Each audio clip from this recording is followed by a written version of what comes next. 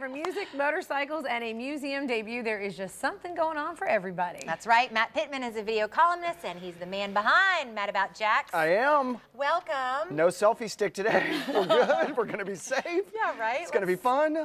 Okay, so speaking of traffic, when I was driving into the station today, fair warning. Detour. That's right. Don't head downtown unless you plan on having a good time. The Jacksonville Jazz Fest kicked off last night, and it's going through this weekend. Today at 5, you can head down. 3 big stages, including one at the Landing. You're going to see a ton of jazz artists. There will be beer, all kinds of good stuff, and it's free. That's what's great, so you can walk around and have a good time. There is VIP options available, so if you want preferred seating or, you know, get all the hookups that you get with VIP, you can do that. I think that starts out at around like $175, so the perks better be good. Yeah, but you can go. That's a lot for VIP, but we're VIP girls, so.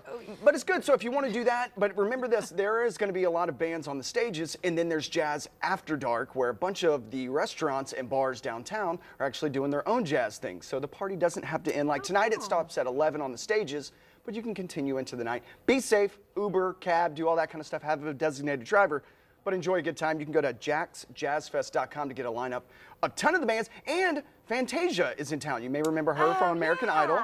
Well, she's actually doing a performance in the Florida Theater. You do have to buy tickets to that. It's right around $40, and as of this morning, still tickets available. That's tonight, so you're going to want to purchase them now. Oh, she was one of my favorites. Yeah. Very cool. And so there you go. How do you go wrong with a name like Fantasia? Yeah. Like, And seriously. Jazz born Fest, to be a star. Yeah. Jazz Fest is so huge, and it's great here for Jacksonville, so JAXJazzFest.com for details. Okay, and then something for the little ones. Oh, you can still come to downtown if it's not for Jazz Fest. That's right. It's a holiday weekend, so I know a bunch of families are going to be out and about. You're heading to Disney. Well, Lucky me. Lucky you.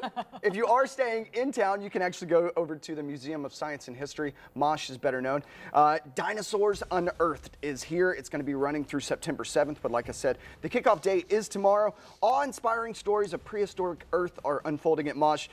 These are huge animatronic dinosaurs. I love it. So the kids are going to love it. It's only $6 for kids, $10 for adults. But if you want to spend one of these days on your holiday weekend over there, MOSH is the perfect place to do it. You can go to themosh.org for details and tickets. Incredible things over there. They do, and it's such a cool venue. And when you bring kids over there, especially with the dinosaurs, they're going to freak out and have a good time. So little kids love it. I kept seeing pictures the other day where the dinosaurs were being delivered to MOSH, so people were taking pictures of the dinosaurs on the street as they were being like let in. They're invading Jacksonville. That's right. Awesome. Yeah. So. All right, well, tell us about the 16th annual Writing into History. Okay, I found out about this a couple months ago, and it's a really cool organization, and it's vintage motorcycles that are going to be set up over at, what's it called, the World Golf Village in St. Augustine, Florida. You can head over there. Over 300 different vintage motorcycles are set up, and you get to walk around and be in awe of these awesome motorcycles, but it's all for a great cause. Canines for Warriors is their foundation, so you can go there and pay $10. Last year, over $40,000 was raised for this, and this year,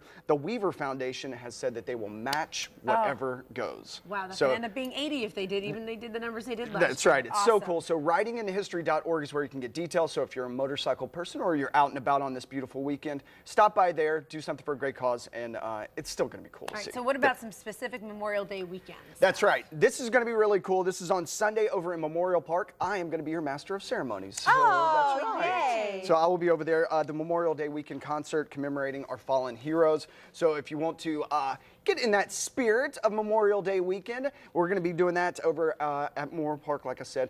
At 4 o'clock it kicks off, and there's a 35-piece band that's going to be playing, the Navy band that's going to be playing St. John's River in the background. It'll be beautiful. Bring blankets, sunscreen, and have a good time with us on Sunday. Starts at 4. You got hooked up with a good gig for I was that. going to say, we're in good hands. All right, awesome. and finally you got Rock on the River. We're going to wrap up with this Speed this one up. On Monday, Memorial Day, you can head over to the Jacksonville Landing. This is my kind of music, Rock on the River.